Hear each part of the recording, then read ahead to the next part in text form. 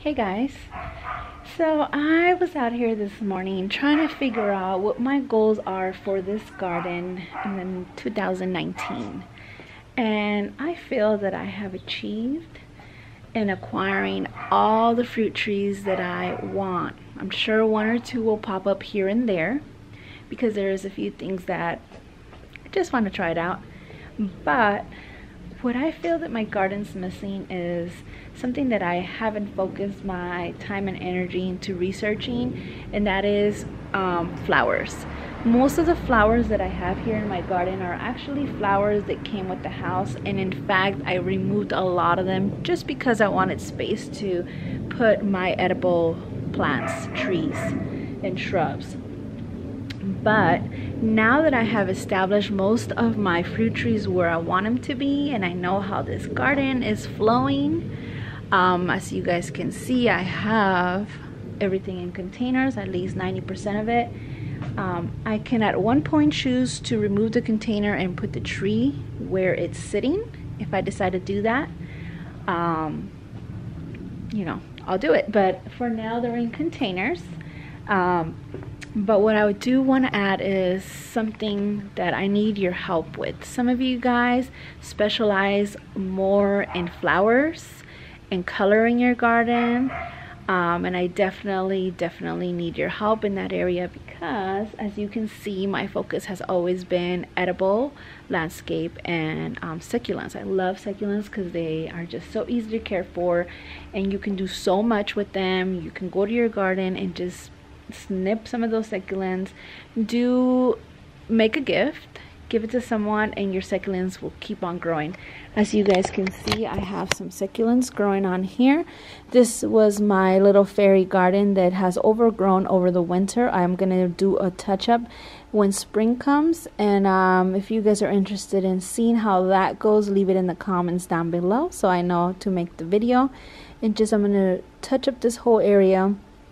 But as you can see, there's a lot of space, like here, the backing of that wall. I would love to have some flowers growing back there, and some flowers popping out of here, some flowers popping out of here, and even some that are popping out of this to do an extra layer of flowers.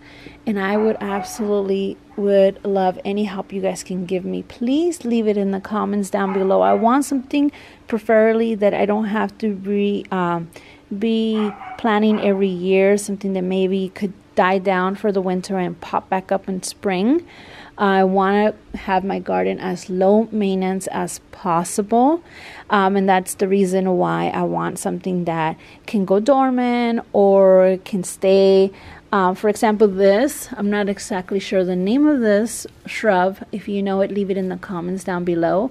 This shrub stays green, but in spring you can see some of these little flowers that start popping up. And let's see what else. Like, for example, roses, some of them die down completely, and in spring they start getting new leaves and getting roses. As you can see, my whole row of roses, they've been cut down so in spring they can pop back up.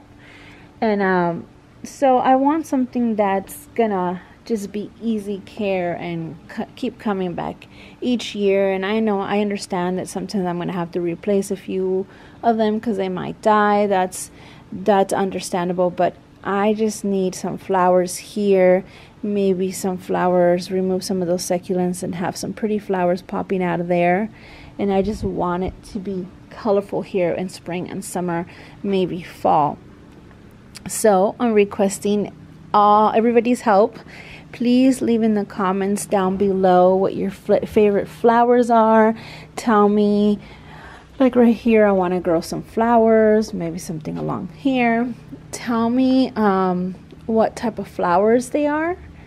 Am I going to expect them to die down? Just give me details in the descriptions. Name the flower, name what type of flowers they are, and what should I expect once I plant them.